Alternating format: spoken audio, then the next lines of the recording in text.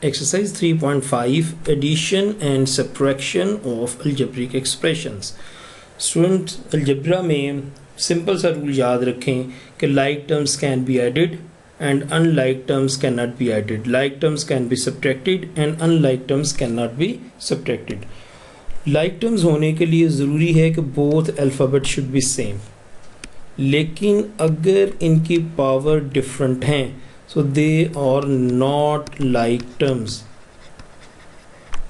बेशक इनके alphabet same है लेकिन पावर डिफरेंट है तो they are not like terms.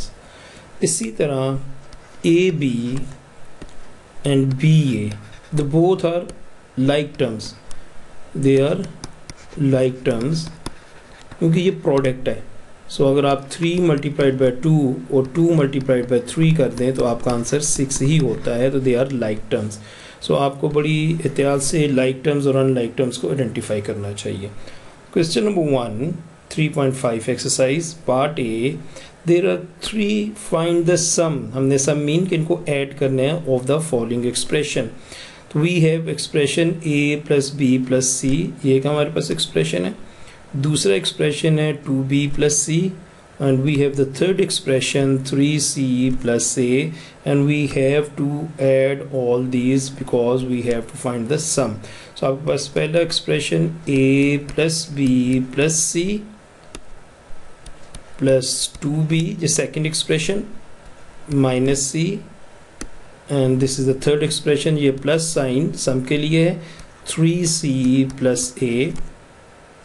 अब लाइक टर्म्स अरेंज कर लें जैसे कि आप a is a like term a and this is plus a और b is a like term so plus b plus 2b and c is a like term plus c minus c plus 3c. आप terms count भी कर सकते हैं 1 2 3 4 5 6 7 1 2 3 4 5 6 7. Now your final answer is a plus a is a 2a, b plus 2b is a 3b and here plus c negative c se cancel and plus 3c and this is your final answer. Question 1 part B. 5abc minus 7cb plus 4ac. ये आपके पास पहला expression है and the second expression is 4cba. 4cba and abc is same as we discussed here plus 3ca and 3ca and ac and 3 and ca both are like terms. This is the second expression. Sum mean both you have to add it. हमें इसे add कर रहा है तो हम इसे add कर लेते हैं. सो आपके पास फर्स्ट एक्सप्रेशन क्या है 5abc minus 7cb plus 4ac और सेकंड एक्सप्रेशन क्या है जी आपके पास 4cba minus 4bc plus 3ca. अब लाइक टर्म्स इकट्ठी कर लें ऐसे कि आप लिख सकते हैं 5abc abc cba the both are same like terms क्योंकि ये मल्टीप्लाई कर रहे हैं cba और abc आपस में मल्टीप्लाई कर रहे हैं they are same. So 4cba no minus 7cb and minus 4bc they are also like terms and no plus 4ac plus 3ca ac and 3ca are like terms. 5abc plus 4cab 5 plus 4 9abc आप इसको sequence में लिख लें minus 7cb minus 4bc they are like terms they can be added and subtracted. Same sign है इसलिए ये add होंगे 7 plus 4 11 and उसे आप सीक्वेंस में लिख लें BC लिख लें plus 4AC plus 3CA AC and CA are like terms 4 plus 3 7 plus 7AC so 9ABC minus 11BC plus 7CA is your final Part C, there are two expressions given. The first expression is this 13x plus 5y, and second expression is this minus 13y plus 5x.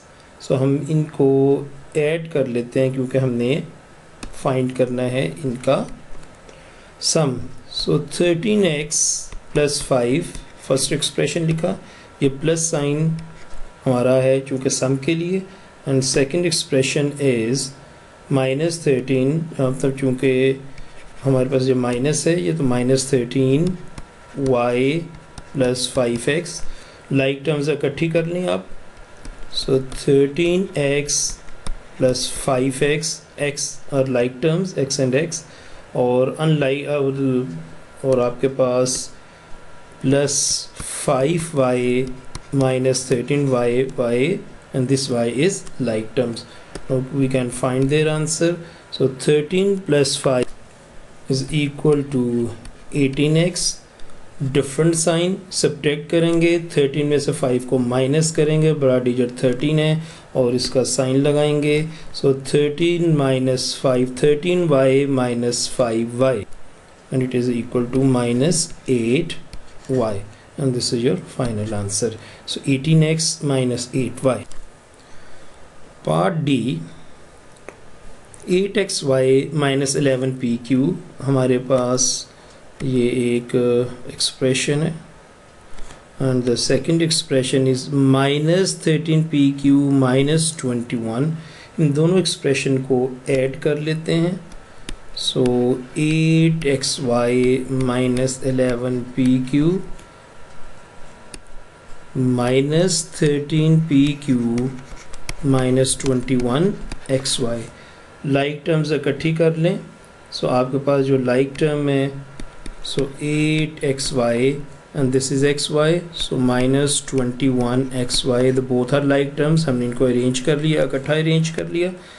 minus 11pq and minus 13pq, so 8xy minus 21xy minus 13xy minus 11pq minus 13pq, both have same sign, they will be added. इन दोनों को add कर लेते हैं. minus 24pq. This is your final answer.